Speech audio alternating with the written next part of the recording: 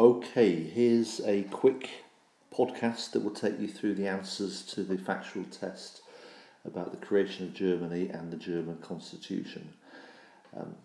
Some of the questions are very straightforward, no dispute at all over the answers. Some of them, it required a bit of judgment.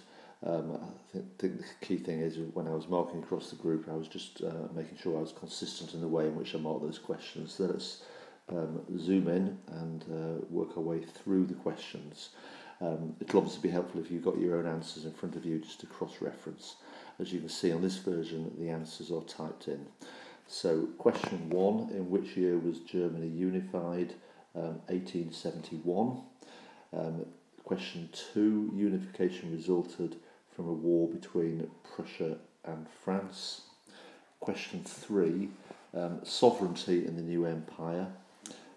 It obviously resided in the rulers of the states. It did not reside in the German people. Sovereignty means the right to rule, where power lay. With some of these questions, I'll obviously add a little bit of information in so you get the value from the podcast. Question 4, how many German states were there in total? Including Prussia, there were 25 German states. Question 5, there were 4 kings, there were 6 Grand Dukes, there were 4 dukes, and there were 8 princes. All of these answers, by the way, are in at the beginning of chapter 5 from William Carr's book, A History of Germany. Next one, there were 3 free cities. Okay, so 3 of the states were free cities. Question 7, the ruler of Prussia was obviously the king. Question 8, Berlin was obviously the capital of Prussia and also the capital of the German Empire.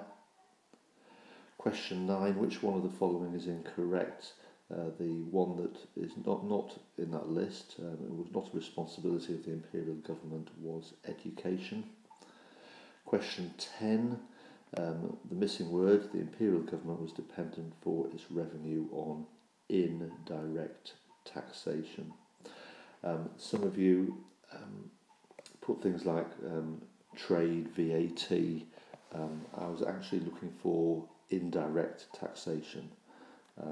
It was the adjective that goes in front of the word taxation, so indirect. Question 11, the constitutional body, also known as the Federal Council, worthwhile remembering that one, that enshrined the federal basis of the empire, the involvement of the leaders of the 25 states in imperial government, was the Bundesrat, the upper house that sat alongside the Reichstag. And then the Reichstag is the answer to question 12. The Reichstag represented a concession to the spirit of mass democracy. In other words, allowing the masses to have some involvement in lawmaking. Question 13, one example of the power of the Bundesrat. There were 2 possible things there. I was reasonably lenient and flexible in the way I marked this one. But precisely, its consent was necessary for all legislation, and secondly, it could veto constitutional change. Number 14, how many seats were there in total in the Bundesrat? There were 58, and of those 58, question 15, Prussia had 17 seats. Which was the second largest state in the Bundesrat? That was Bavaria. And how many seats did Bavaria have? Bavaria had 6 seats. That's on the next page. There we go. So Bavaria had 6 seats. How many votes in the Bundesrat constituted a veto? 14 votes. 14 votes. Number 19, what is the missing word? In practice, the smaller states in the Bundesrat never opposed Prussia on important issues. 20. Give one example of the power of the Reichstag. I was only looking for one example here. There were actually 3 specific things here. The first was legislative power, the power to make law, the power to approve laws. Okay, so they had that power over lawmaking. Secondly, the right to review non-military expenditure, and from 1874 they had the right to review army budgets every 7 years. So that was the power of the Reichstag. Question 21, how often were Reichstag elections held? They were held every 3 years. Question 22, missing word, Karl Liebknecht. You may recognise the name. He was one of the founders, the leaders of the Spartacist movement, which became the Communist Party. That's later on, that's the end of World War One. But he famously described the Reichstag as a fig leaf covering the nakedness of absolutism, so the word fig leaf. So it's obviously a reference there to the fact that the Reichstag appeared to be allowing democracy, it appeared to be giving power to the people, but in fact it was simply a sham. Question 23, give one example of the power of the Chancellor. So only looking for one example, but there's a bit of a shopping list here. So again, a lot of you didn't get marks because you were just too woolly or too vague in your answer. I was looking for something written down very precisely. So learn these. Firstly, not obliged to act upon resolutions of the Reichstag. So if the Reichstag made a resolution, there was no requirement for the Chancellor to act on that. In other words, to take it to the Reichstag for approval for lawmaking. So effectively what that's saying is the Reichstag could not initiate laws, only the Chancellor could initiate laws. Votes of no confidence by the Reichstag could not remove them from office. Appointed by the Emperor and could only be dismissed by the Emperor, and was also Minister-President of Prussia. Okay, remember that's the senior position in the Prussian cabinet, the Minister-President of Prussia. Remember the Chancellor held 2 powers. Quite a lot of you said that the Chancellor had the power of going to the Reichstag. I didn't credit that one. That's a right, it is not a power. And I may have written that on your answer. Okay, moving into section C. So the Chancellor's power was limited because he was obliged to secure the support of the Reichstag for his legislative proposals. Bismarck accepted this limitation. Why?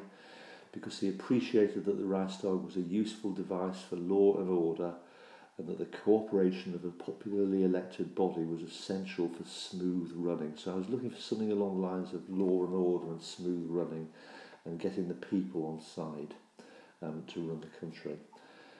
So you may not have got a mark for that. Again, there were quite a few answers that were rather vague. Question 25. In reality, though, Bismarck was only prepared to work with the Reichstag on the condition that the Reichstag accepted his legislative proposals. Question 26. What are the missing words? Most of you got that one right. The first missing word was factionalism and the second was nation.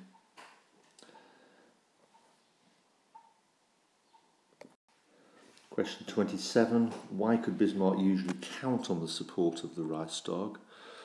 I was looking for up to 3 points there. Its members had no experience of democracy. That's the first one. They believed their role was to criticise the Chancellor but not to oppose his decisions. So criticise but not to oppose.